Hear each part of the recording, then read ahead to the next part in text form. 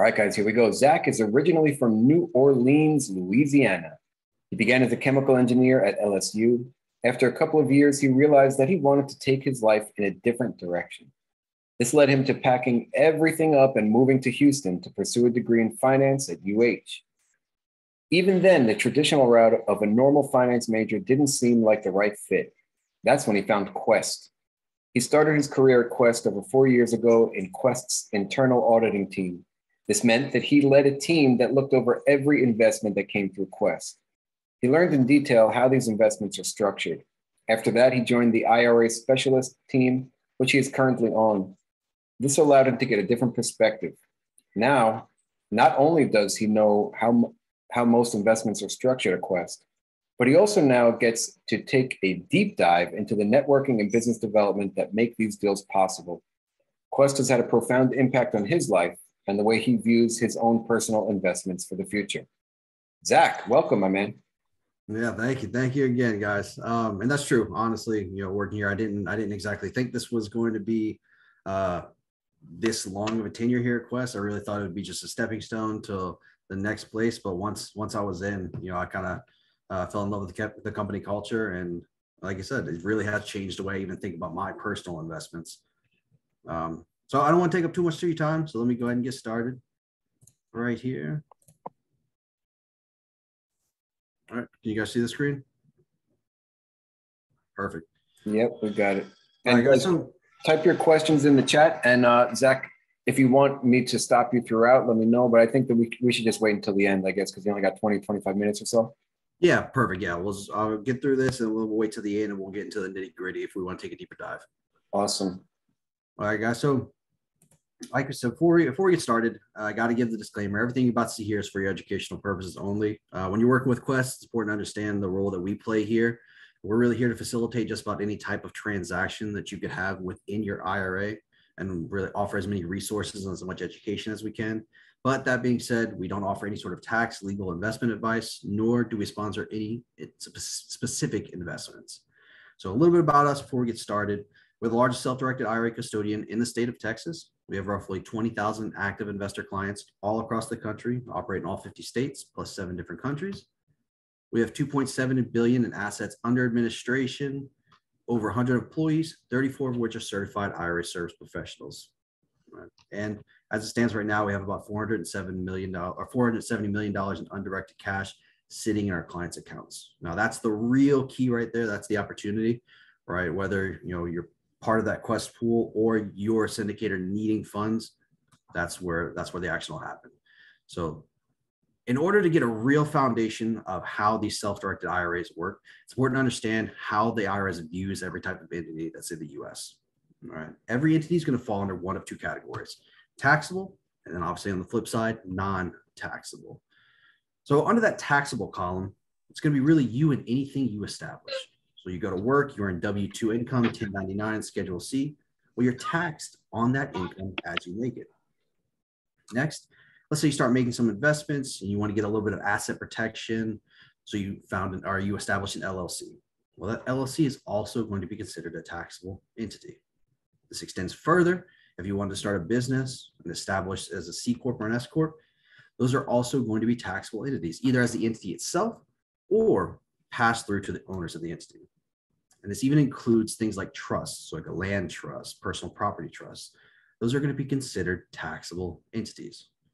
Now, on the flip side, non-taxable, generally speaking, when I say non-taxable, the first thing that comes to mind is going to be a charity, a nonprofit organization, a church, right? But your self-directed IRA falls under this non-taxable category. This is also going to include things like the qualified retirement plans. So your 401ks, 403bs, TSPs, those are also going to be considered non-taxable. And this even includes things like the solo 401k, which can be self-directed just like the IRA can. Now that we know we're operating in this non-taxable space, what is self-direction? Right? What is a self-directed IRA? Guys, it's really just a marketing term, right? That term self-directed is just to illustrate that you're the one in control, right? Your investors are the one in control of their accounts. So they are the ones picking the investments, dictating when they pull out, When they want to hold off, they have full control. They're in the driver's seat. All right. There's no legal distinction between your self-directed IRA at Quest versus your IRA at Fidelity, Charles Schwab, TD Ameritrade. The only real difference is what you're allowed to invest in. So the custodian themselves. Now that we know that term self-directed is really just a marketing term, well, what types of accounts can be self-directed? At Quest, they fall under 3 different categories. We have 7 different accounts falling under 3 different categories. The first of which is going to be the personal accounts. Now, these are the ones you've heard of. Everyone, just about everyone has heard of the traditional and the Roth IRA. Now, by far the most popular account at Quest and in the United States is going to be that traditional IRA. Not necessarily because it's better. I don't think that's the best way to think about it, because they're each going to play their own individual role. But the reason that traditional IRA is so popular because of its pre-tax status. So whenever you're looking to move funds over from that qualified retirement plan, unless you've specified otherwise, the contributions you've been making have been pre-tax contributions. And so when you're moving it over, you're looking to avoid any sort of tax burden. And so you're rolling it over to a pre-tax account like that traditional IRA. Once they're in there, they're growing tax deferred. So you get the full return on investment. And then down the road, you get to take distributions taxable as income. On the flip side is going to be the Roth IRA, right? That's the post-tax account. Personally, my favorite account, because that post-tax status gives it 2 distinct advantages. The first one is that contributions can come out tax and penalty free regardless of your age. It's contributions you've made directly to the Roth IRA. Second is that because it's post-tax, those funds are growing tax-free within your account. That's tax-free growth. So that down the road, as long as you're over the age 59 and a half, and you've had a Roth open for 5 years or more, you get to take out those distributions, tax and penalty free, regardless of your return on investment. That means there is no limit to how much you can grow within that Roth IRA and then take out tax and penalty free. Now, the second category is going to be our employer plans. I'm not going to spend too much time going over these. Just know that these are for self-employed individuals who are looking to take advantage of the higher contribution limits that come with these 3 accounts. That's going to be the SEP, the Simple, and the Solo 401k. The SEP generally is for people who have maybe 1 to 2 employees, or it's just them. The Simple, usually a little bit larger. You're looking at 5 to 6 employees. And then the Solo 401k actually is specifically designed to only be for you as the employer with no full-time employees, the only exception being your spouse. And finally, third category is going to be the specialty plans, the Coverdell ESA and the HSA. Again, I'm not going to spend too much time on these. Just know that these are not retirement plans. They're accounts that are meant to benefit you now. They can be self-directed, just like the traditional and the Roth. The SEP, Simple, Solo 401k can even be partnered with those accounts. But these are meant to alleviate the stresses that come with education for your children, as well as medical expenses, right? And we're talking everything from over-the-counter, prescription, dental, vision, can all be paid for tax and penalty free with that HSA. So with that in mind, knowing that these accounts can be self-directed, why should you? All right, why should you self-direct an IRA? Well, the main reason, all right, there's 3 main reasons. The first one we like to focus on is going to be diversification. This gives you that true diversification. When you talk to your financial advisor, generally speaking, they're going to say, okay, let's diversify our portfolio a little bit. Let's get you into some low yield, low risk mutual funds. Maybe we'll buy some really valuable, blue chip stocks, and we purchase some bonds, right? Well, as long as you're in the public sphere, you're kind of just putting your eggs in different parts of what is overall the same basket. All right. But the self-directed IRA at a custodian like Quest, what it allows you to do, it allows you to get that real distance, that separation from the public market. So you're investing into privately held assets. Second reason, it's going to be the tax savings. So generally speaking, whenever you're making your investments, right, specifically when we're talking about real estate investments, whenever you get the return on that investment, you have one of 2 choices. Either A, you take the tax hit there, and then you reinvest what's left over, or B, you try to put it into a 1031 exchange and defer those taxes down the road. But when we're doing that 1031, we're really restricted as to what we can do. right? There's limitations on the type of investment you can pursue with that 1031 or put the funds in that 1031. There's restrictions on the value of investment, and there's restrictions on the timeline of the investment within that 1031. With these accounts, by their very nature, they're negating the need for that 1031 because they're designed to already be tax deferred, or in some cases, like the Roth IRA or the Roth portion of the solo 401k, they're growing completely tax free. That's a distinct advantage that working within these retirement accounts can offer. And finally, guys, investing in what you know best. So like I said before, most people have a qualified retirement plan. You have a 401k, you have a 403b, TSP, something out there. But if I had to ask, could you really tell me what those funds are invested in? I mean, you might know a general idea, you might know that's in a mutual fund, but can you tell me the exact factors that are dictating the value of your retirement? All right, guys, this is the pool of funds that's going to determine your quality of life down the road. This is arguably the most important pool of funds that we have. So why wouldn't you leverage the information and the foundation that you've built as a real estate investor, whether you're a veteran investor or someone who's just building that foundation now? Why wouldn't you leverage that knowledge to take those funds and build the type of retirement that you see, that you envision, really allow you to take control of that retirement? Now, the IRS isn't going to give you all these advantages without putting some restrictions on the account. So let's take a look at what those restrictions are. These fall into 3 categories. They're going to be your people restrictions, your transaction restrictions, and your investment restrictions. Thankfully, the IRS has given us a very simple graph to understand. It's the IRS, guys. It'll never, ever be simple, but thankfully at Quest, we've broken it down to a pretty palatable way to digest it. So let's take a look at the first one, the people restrictions, otherwise known as disqualified persons to the IRA. At the very top of that list, believe it or not, is you, yourself. At first, it might seem weird, but really think about it. These accounts are meant and designed to benefit you down the road. If you could benefit now from these accounts, well, it kind of just becomes like a brokerage account, right? It kind of just becomes another investment vehicle that you're working with now. So in order to cut that line, the IRS is going to make sure that you are never benefiting, nor is your IRA ever benefiting from you. All right. So best way to think about it is that you guys can never be on opposite sides of the transaction. That line in the middle representing the transaction. On this list of disqualified persons, it's going to be you, your spouse, your lineal ascendants, so parents, grandparents, your lineal descendants, so children, grandchildren, their spouses, or any companies that those people own, control, manage, or are highly compensated by. Why these people are on this list and not lateral, notice I didn't say uncle, aunt, brother, sister, cousin, it has to deal with the flow of inheritance. The IRS does not want you really investing into a fund that you're going to inherit. All right, so if I had a child, more than likely they're going to be the ones getting my inheritance, and they're investing with my IRA and building my IRA. They're kind of just building an account that they're going to eventually inherit. The IRS doesn't like this, and so it disqualifies those people from your IRAs. So now that we know who we can't deal with, what can't we do with them?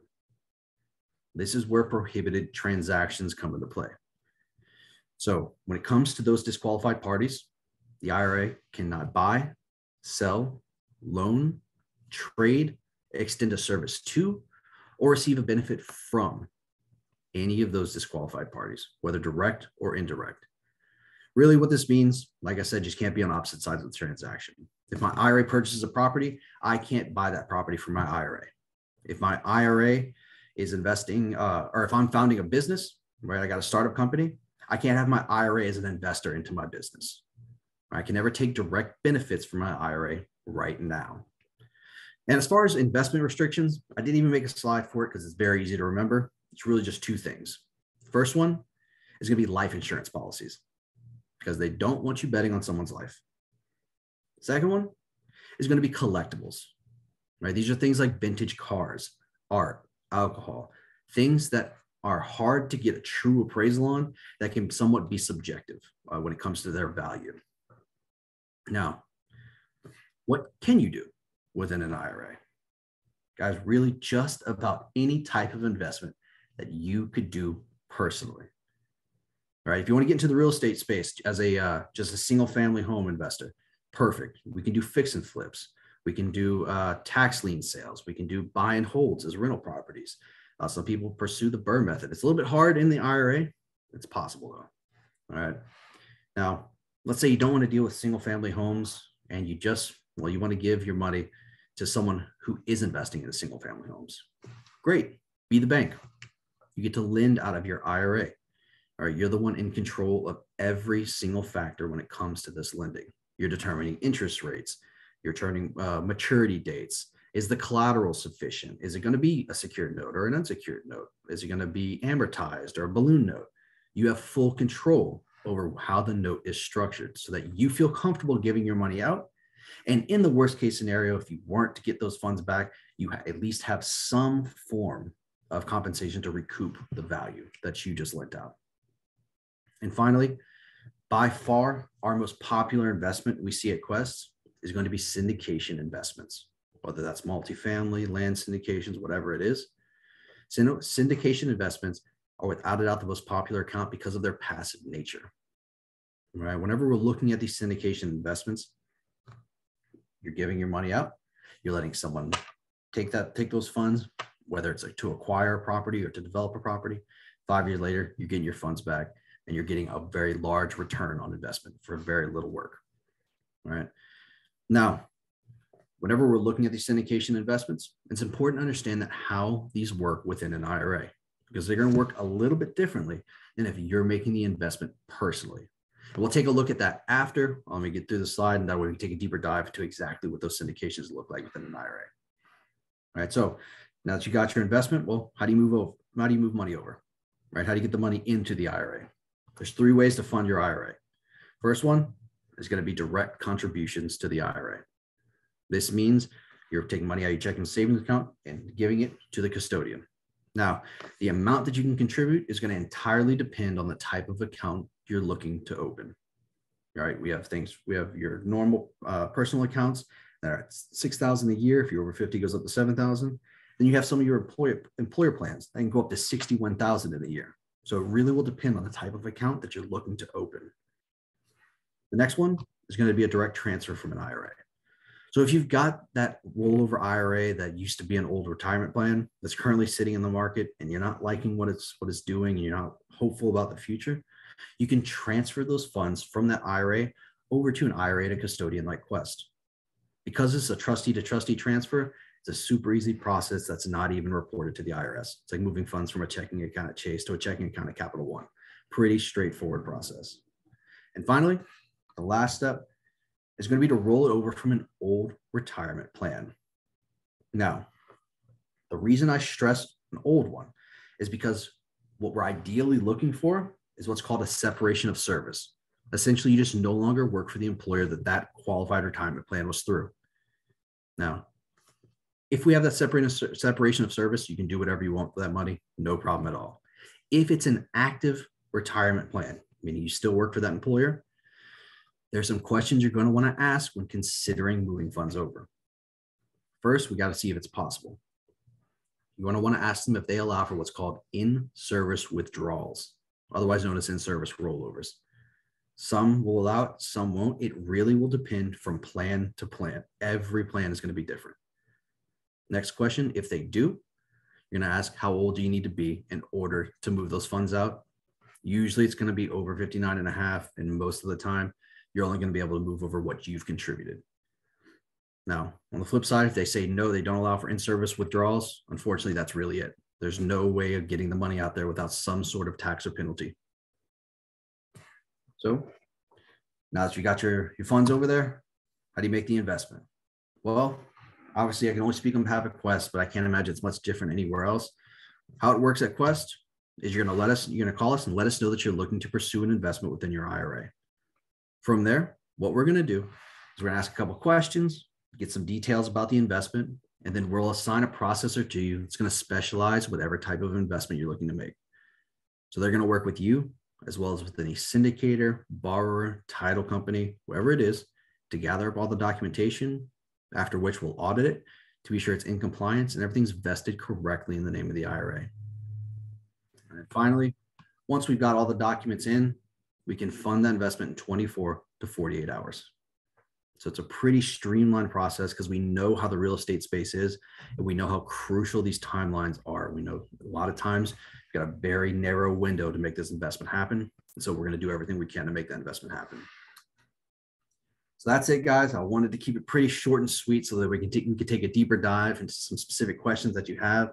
Overall, I want you guys to realize kind of the value that's there, right? Whenever you're making these investments, most of the time, you don't have the pool of funds just sitting in your back pocket, just sitting in a checking account that you need for these larger investments. But most of the time, you do have it within that retirement account. So why not leverage those funds to build the future you have? Because I promise you've got more value in your retirement account than you realize. That's it for me, guys. There's my contact information if you want to take a picture of it. But until then, what questions do you have for me? Awesome, Zach. Thank you, man. I was just wondering, Zach. Absolutely. All right, let's rock. So is there a cost involved? Yes, there is. So I'll go over all the fees you'll see from the moment you open up the account all the way through making your investment. Whoa. Sorry, I got a 90-pound lab right behind me just rolling on the floor. Cool, man. Yeah. Let's say, I know that you said it was pretty quick, right? To get it all done. But let's say we had an investor that realizes that they might want to they might want to use this, their retirement account or whatever. So I guess at that point we would patch them into you. Exactly. You guys can feel free to reach out to me directly, share my information with whoever you'd like. They just give me a call. I'll introduce myself, introduce them to Quest, ask a couple of questions about where the funds are just so we can get an overall picture. Then from there, if it looks like a good fit and we can move forward, what I'll do is I'll just send you guys over an email. Within that email is going to be a link to the application. Once you fill out that application online, it comes right back to me. We can have the account established in 24 to 48 hours. From there, the next step is going to be on moving the funds. Now, this will depend on where the funds are currently sitting. We say prepare for 2 to 3 weeks. Now, it rarely takes that long, but just in case, that's ideal. We've made it happen much quicker.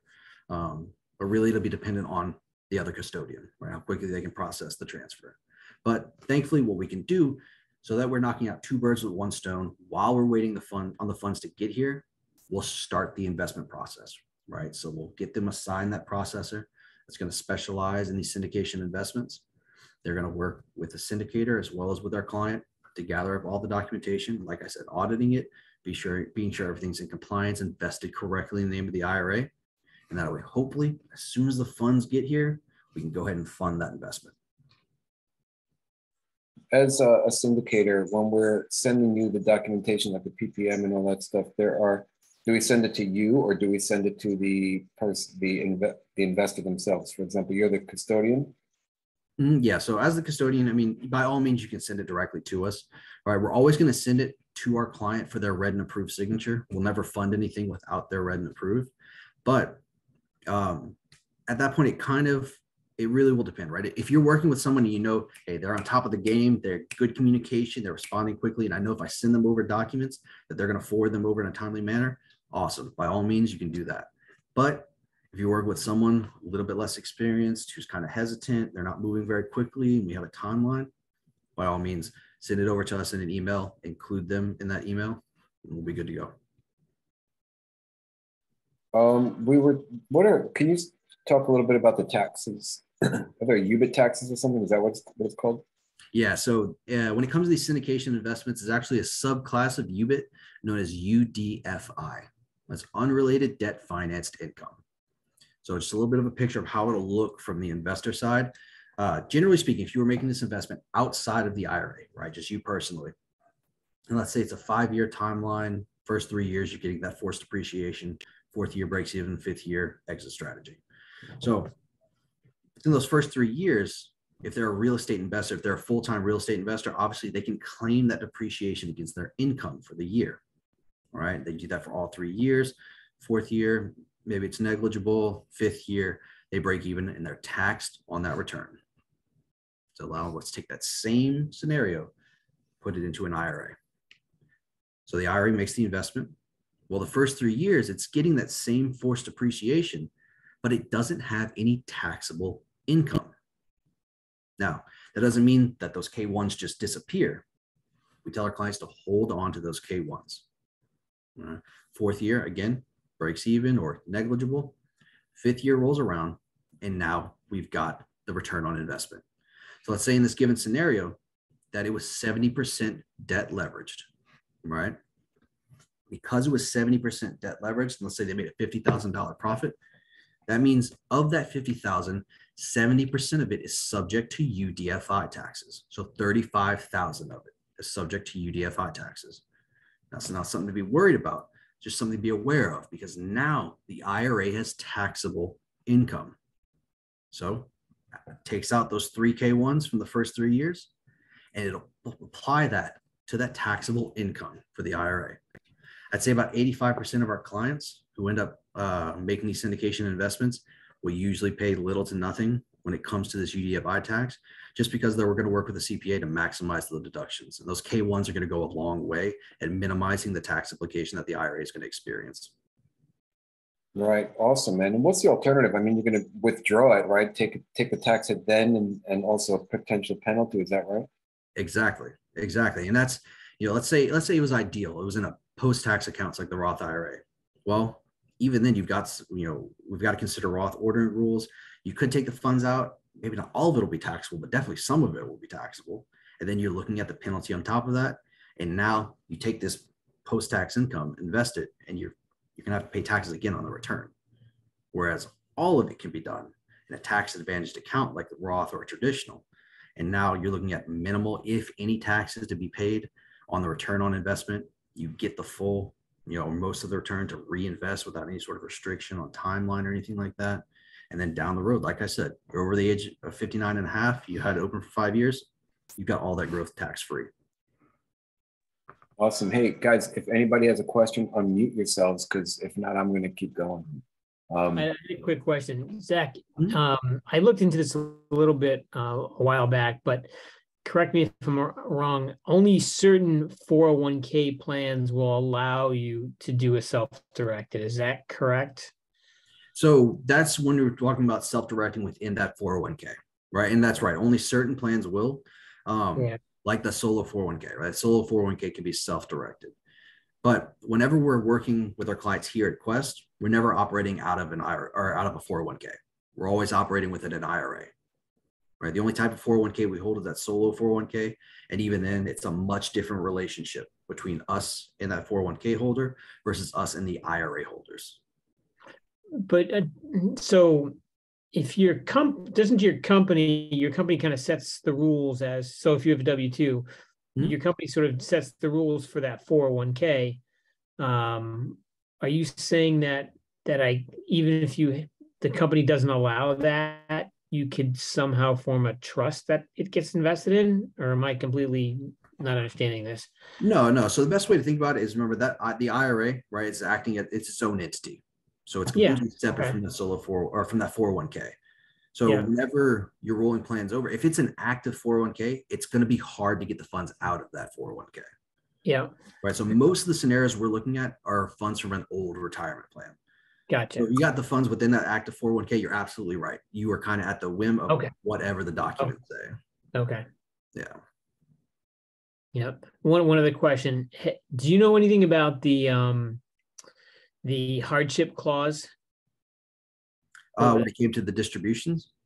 Yeah. If you turn 55 and then if you're 55 or older, you've left your primary employer, where you can access your 401k without the 10% penalty. Yeah, I have heard of that. I'm not super familiar on it. But keep in mind, that's going to cover direct distributions, right? So this withdrawals coming from that old retirement plan to you personally. So movement from that retirement plan to an IRA, it won't have any effect on it. Yeah. Okay. Typically, you can, if you're no longer working somewhere, right? You're typically good, from my personal experience, to use, to roll that over into something. But if you're currently employed there, then I've found challenges. Yeah, it definitely is. It's very few and far in between. In fact, since I've been working at Quest, I think I've seen it maybe once or twice where someone was working for an employer that actually allowed in-service rollovers immediately once they start working and are vested in the qualified retirement plan. And even then, they can only move over what they had contributed, not what the employer had contributed. Yeah, you're right. Once you got the separation of service, you can do as you please. Any more questions? Yeah, I may have missed it, but are you selling any assets when we take out this capital, or is it more of a loan? Whatever, like at what step? Whenever you. So it's already in the self-directed IRA, and we want to actually get money so that we can use for a syndication. Are you selling like some of the stocks or Oh, okay. So no. So keep in mind that whenever you're looking at a custodian like Quest, a lot of times what it'll be is we are strictly private assets, right? So when you're moving the funds over, they're not being invested into any sort of like mutual funds or anything like that. We're not managing. It's not like a brokerage IRA. This is strictly just going to be an independent IRA that's only going to be investing into privately held assets because that's what we as a custodian can hold. So a lot of times what will happen is our clients will have both an account with us and an account at a public custodian, right? So they move the funds that they need to invest over to us. Any excess cash, they'll move over to that other custodian. That way it can be managed and grow. And they're kind of growing both streams at the same time. As far as the actual investment goes, that like I said, we aren't really selling anything, right? So it's just going to be the IRA. The structure of it is going to work exactly as if you were investing yourself. The only difference is on the subscription agreement, it's going to show Quest Trust Company, FBO, your name, IRA, your account number.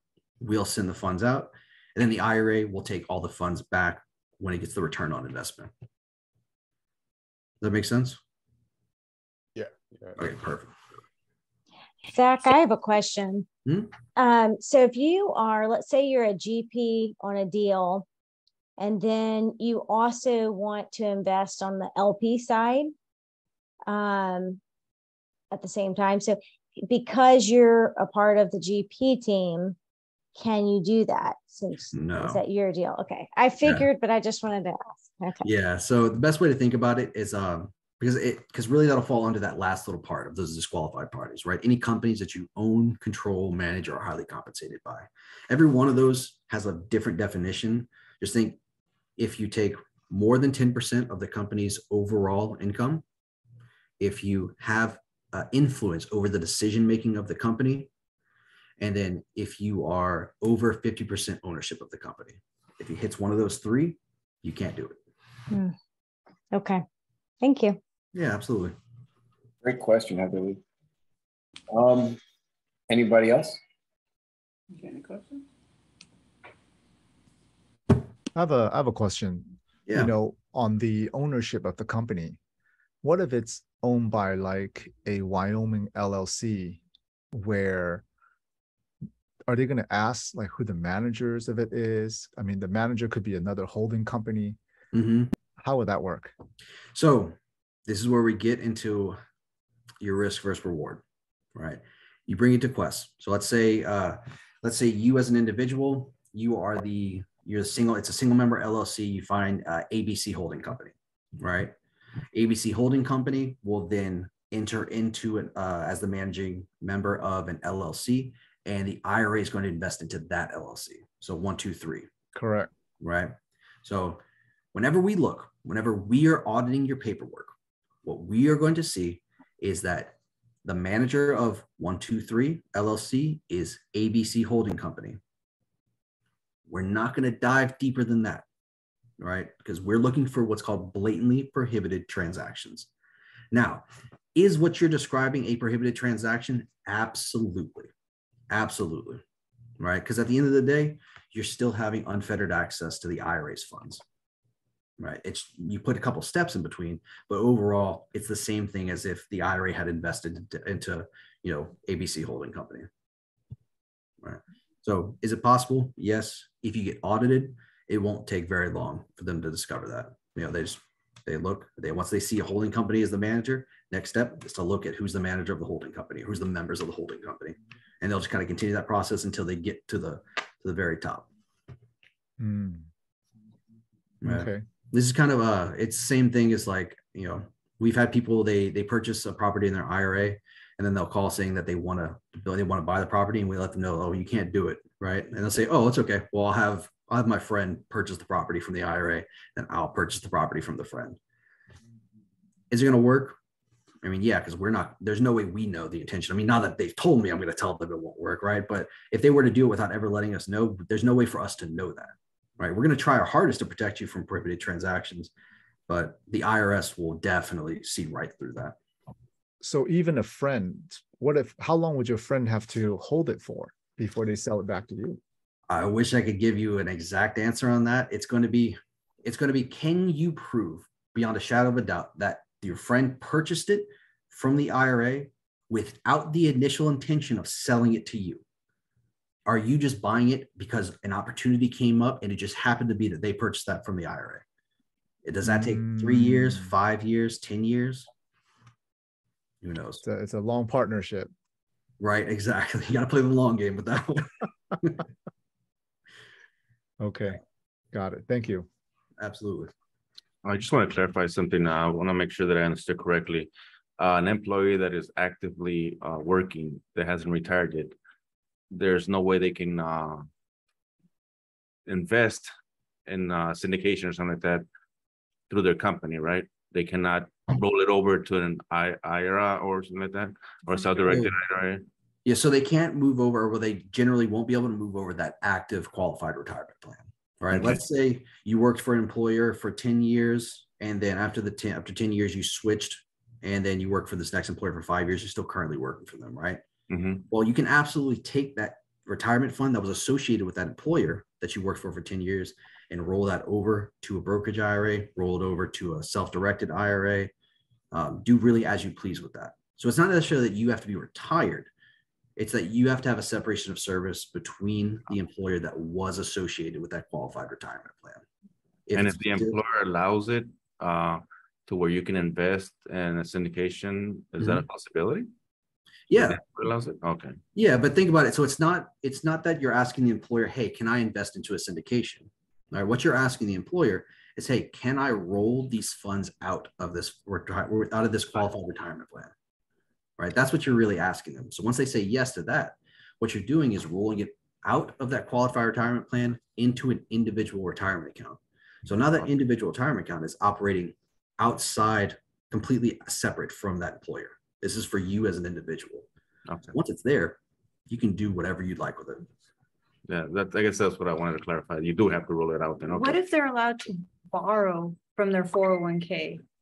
Like their employer allows them to borrow. Can they borrow it to put it in a self-directed IRA? So yes and no. Not really would be 90% of the answer, right? Could you take those borrowed funds and make a contribution to an IRA? I mean, yes, but even then you're limited. Most accounts will be $6,000 in a year, which is not going to be nearly enough what you need for a syndication. Yeah. Right. But you couldn't say, okay, hey, I'm going to borrow. I think it's like you can do it $50,000. Hey, I'm going to take this $50,000 and I'm going to roll it over to an IRA, because that's not what's happening, right? Mm-hmm. They're cutting a check to you as an individual. They will not cut the check to Quest, because we're not the borrower. You are. So these funds have to go to you personally before they can ever reach the IRA. Okay. All right. Thank you. Yeah, absolutely. Okay. Well, oh, go ahead. Sorry. No, you got it. Go for it. Okay. One more question. So if you own your own company, so you're the employer and you have maybe a SEP or 401k, however you would advise, is that much easier then? So if you're not dealing with like working for someone and under their regulations, can you move that? Would it be easier to move that to Quest to then be able to fund a deal that way, or is it still? So if you have like a SEP or a simple or solo 401k, right, that you're self-employed, right? Mm-hmm. And so you're not really having to roll anything over. So if you have like a SEP open with us, you as the employer are making contributions to that SEP. That SEP can be self-directed, just like the traditional Roth IRA.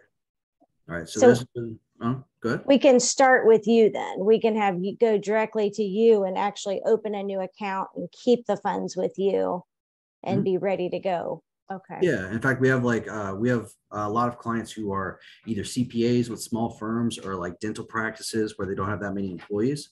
And what they'll do is they'll set up a SEP or a simple. They'll make their employer contributions, and then if it's the simple, they can also, the employees can also make contributions. But once the funds are there, this is an account with Quest, right? So they can self-direct it as they see fit. Okay. Thank you. Absolutely. All right, I have a golden question. I know people have to hop off. There's another meeting coming up at 8, a few meetings. But this golden question, Zach, I don't know if you have the answer to this, but what we're seeking essentially is how to find these people. How do we find people that really don't know that they have these resources, right? How many are there out there? Are there a lot of people just sitting on these old retirement accounts, right? That are just sitting there. How do we access them? I mean, really, any type of networking event that you have, there are going to be people there who have a retirement plan that they probably don't even know what's happening in it. All right. More times than not, I mean, like I said, you have a qualified retirement plan, you assume someone's taking care of it. And when you leave your job, some people don't even realize that you have the choice to like move those funds. They think they're just sitting in that 401k again. Right. So if they've ever moved a job, if they've ever left, if they've ever retired, quit, became self-employed, they're a potential client of yours. From there, you just really direct them our way. If you're looking for something that's specifically real estate, I mean, we host networking events, but obviously, you guys have your meetings. So most people in here are going to qualify to be able to move funds over to an IRA and either directly invest to the syndication or partner together with other IRAs to invest. All right. Because keep in mind, if you can't make the cut solely on your account, bring some partners in. Right. Now, it'll depend from syndicator to syndicator if that's going to be allowed, but that's an idea for sure. Oh, awesome, man. I like that. So people can come together kind of like as an LLC or form an LLC. Exactly. Wow. Exactly. You just make them, all the IRAs are investors, and now the LLC is the one subscribing to the syndication. Cool. All right, guys, any last questions? All right. Well, Zach, you are the man, and everybody here, just make sure you have his information. It has been an absolute pleasure to listen to you and to get some guidance and advice from you. So I truly appreciate having you on today, man. No, really, thank you guys for having me out. We're trying to spread the word as much as we can about these investment vehicles, especially to syndicator groups. I mean, these things can be absolutely invaluable.